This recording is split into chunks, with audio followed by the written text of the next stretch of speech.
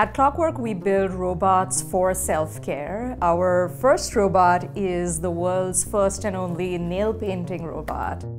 So what if we create dots of polish next to each other in a way that mesh together, that'll create the smooth coat? That was sort of like a big breakthrough moment for us, all right, this is how we're going to paint nails. I'm Brett Gibson, and welcome to HiBit, a new podcast where we do deep dives on the art of problem solving with engineers and technical experts from our community of early stage startups. In today's episode, we're in our San Francisco office with Renuka Apte, founder and CEO of Clockwork, a startup building AI-powered nail painting robots. A HiBit is the most significant part of the binary representation of a number. In coder jargon, it commonly refers to the most important thing you need to understand in a given context. I chose to name this podcast HiBit because when faced with engineering problems, the first task is often figuring out which part of the problem most affects the outcome you are driving towards. Join me on this journey as we discuss thorny engineering problems with my guests and get into the weeds about how they solve them. Welcome, Renuka. Thanks a lot for joining us today. Maybe we can start by telling us what Clockwork does. Yeah, thank you so much for having me.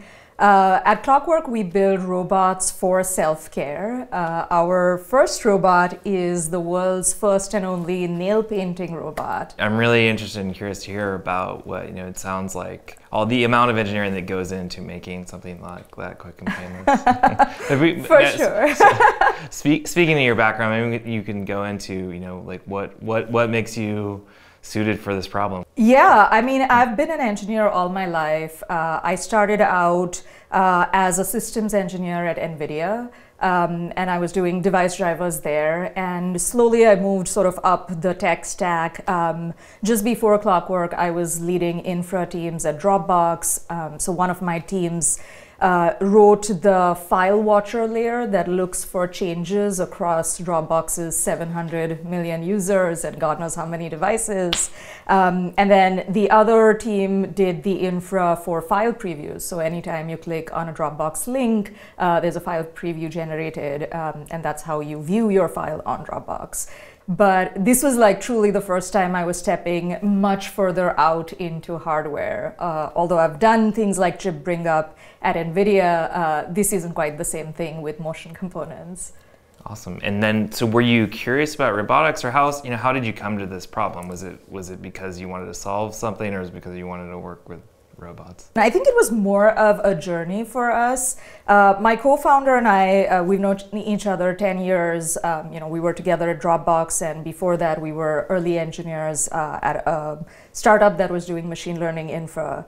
And really we had given ourselves about a year and a half to just have an extended hackathon, right? We were building a bunch of things, experimenting with a bunch of ideas, with the intention of really killing them as quickly as possible, to make sure that what we were working on was really impactful. And the big thing that we found was how robotics was changing. So we felt that robots were going to come out of factories and very prescriptive environments into real life. And that presented a ton of challenges, but also a really big opportunity. And did you start off from a point of, you were curious if you could make this work, or you assumed it was tractable? What was your mentality in starting to tackle the problem? Yeah, I think our mentality was very much killing the idea as quickly as possible, because for us, ultimately, it is an opportunity cost, right? So that, I think, was a really valuable lesson. Don't spend time building the things you know. Mm-hmm. Go straight for the things that you think are riskiest about this particular problem and make sure that you can solve it. So in this particular case, I would say roughly there were 3 areas that we wanted to make sure we can do. One is to get good, clean edges, because if the robot paints worse than what you can do for yourself at home, It's not really worth it, right? The second was, can we create a smooth coat? Now, it turns out this is actually really hard even for a human to do. If you've ever painted anything or taken a graffiti class, getting a smooth layer of paint is actually a really hard thing even for a human. So doing this with a machine was definitely going to be challenging.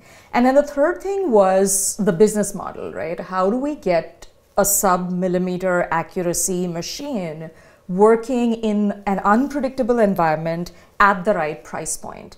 So that's sort of how we broke it down, and like we straight went and tried to build the easiest thing first, right? So in the, as an example, in the clean edges idea, we were like, okay, let's use an off-the-shelf AI model. So Facebook Detectron had just launched at the time.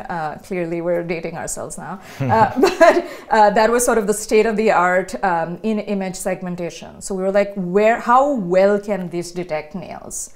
And it got within the ballpark. So yeah, so it sounds like you were using computer vision like pretty early on, before it was in widespread adoption. Maybe you can talk about how you came to it and what state the technology was in. For sure, I think you're right. This was really, really early. We were around late 2018 when we started working on this problem. The thing was, the state of the art at that time, like I said, was Detectron. And so we tried using that, but really the use case was very different. The AI at that time was very focused on autonomous vehicles. And so they didn't care about like sub-millimeter edges. You're never driving that close to anyone. So really, we had to roll out our own networks to be able to focus on that piece. And another aspect of that is data, right? Good data leads to better models.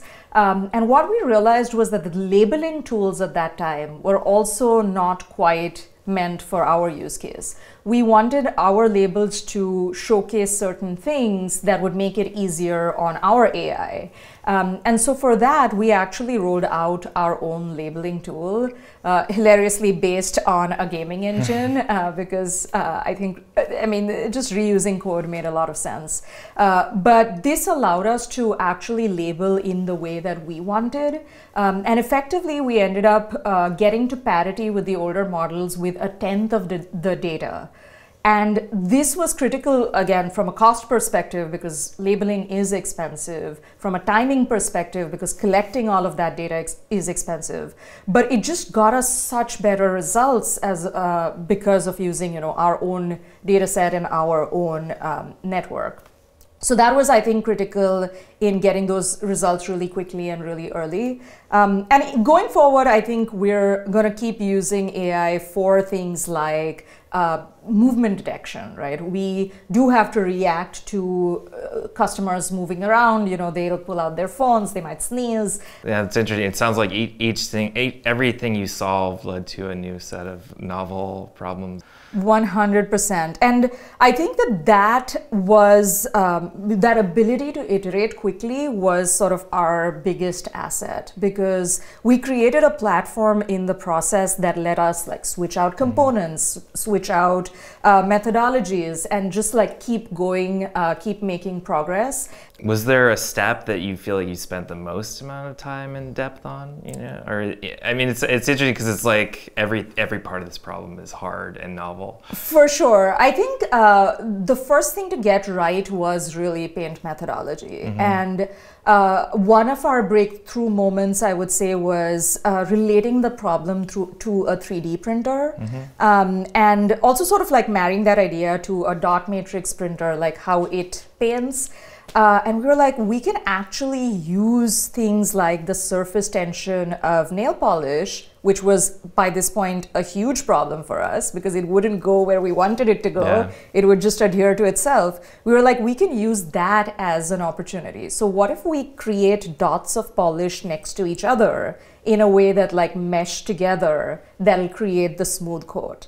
And so my co-founder actually just went off to a lab and used a pipette to like dispense drops of polish and see that they merge. And that was sort of like a big, breakthrough moment for us. Like, all right, this is how we're going to paint nails. And that's approximately what we do even today. There's a whole bunch of things that went into it after that. But, we called it Pointillism based on the art form. So the first version of the robot was called Sura after the pointless painter.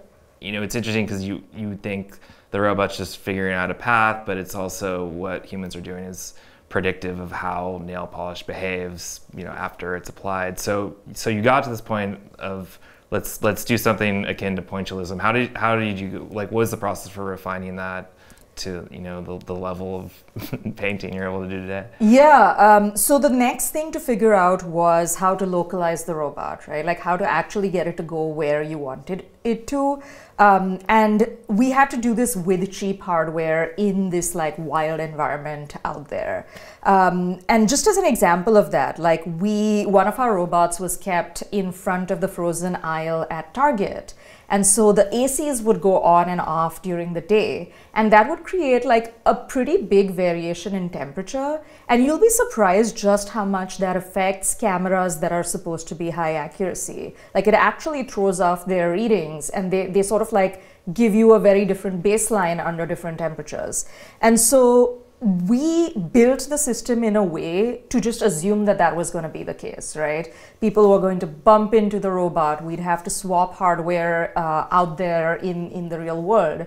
So you know what? Why don't we make calibration just a part of daily life? Like let it run automatically.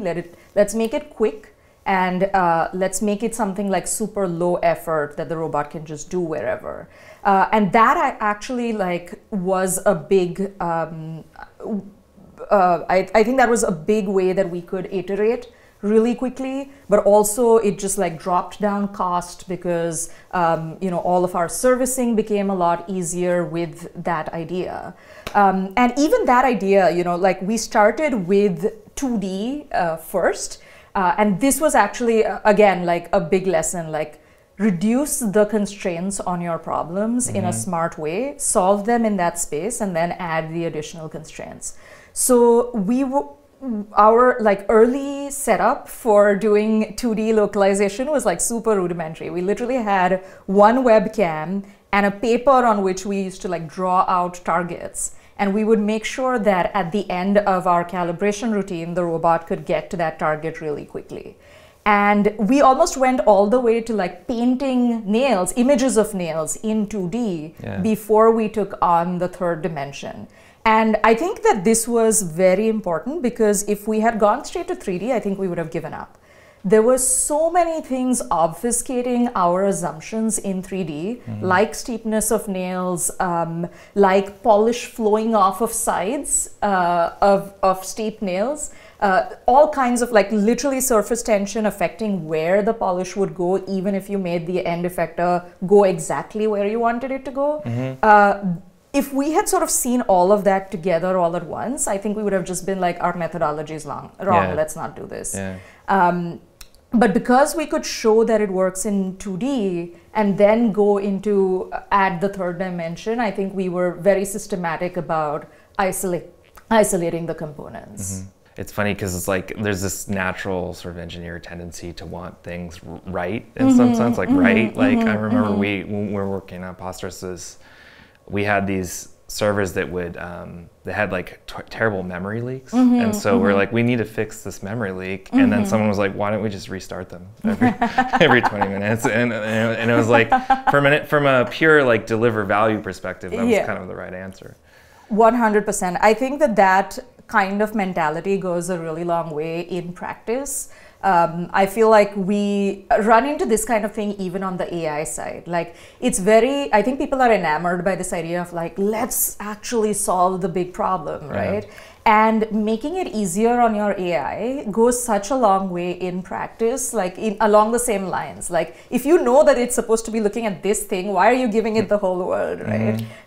So I think those kinds of lessons definitely do help. Yeah, and actually, I mean, it seems like it dovetails into the way you design things for machine learning and sort of deep learning generally, because you kind of can't reason about what it's doing, and so it's really about focusing on effectiveness and like delivering the solution, and just like having intuitions about how you tease it in the right direction to do what you want. Absolutely right, constraining the problem. I think the thing that you brought out about unpredictability, or like the lack of visibility into why AI is making a certain decision.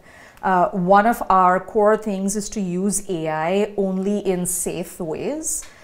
So our path plan ends up being more classical algorithms, and the AI is only doing things like figuring out what is nail and what is skin, or what is a certain part of a nail that has to be treated a different way.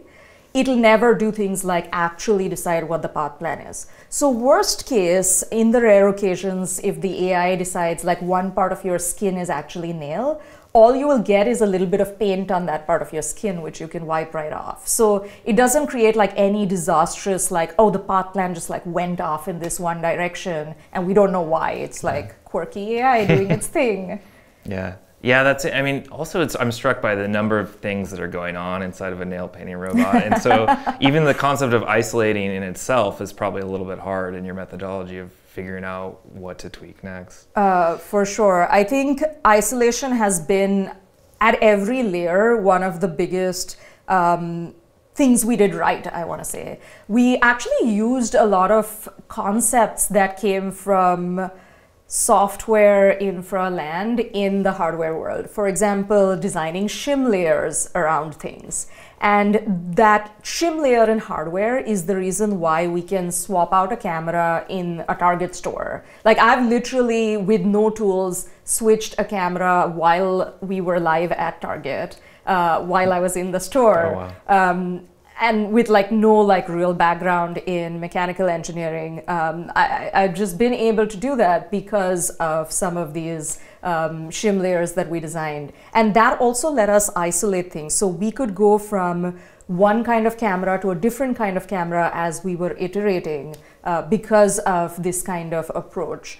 So that isolation actually works tremendously well in building anything practically. It helps us debug really quickly as well, because we're like, oh, this is the component that's actually causing issues. And so we don't have to worry about the rest of the system. Yeah, that makes a lot of sense. And I assume you have to be very intentional about that, because with this sort of this level of symphony going on in the device, like, you know, like you need to, if you're not thinking clearly about isolation, you're just going to be in whack-a-mole where you don't really know what's breaking next or why. Absolutely. I would say another thing that helped along those lines is recording anything that moves. This sounds really dumb, but it's like very, very simple stuff. Like you don't even need any fancy like video quality. Like you can do this with like basic webcams, right? Record everything that moves, because you'll be surprised how physics messes with software engineering assumptions. Like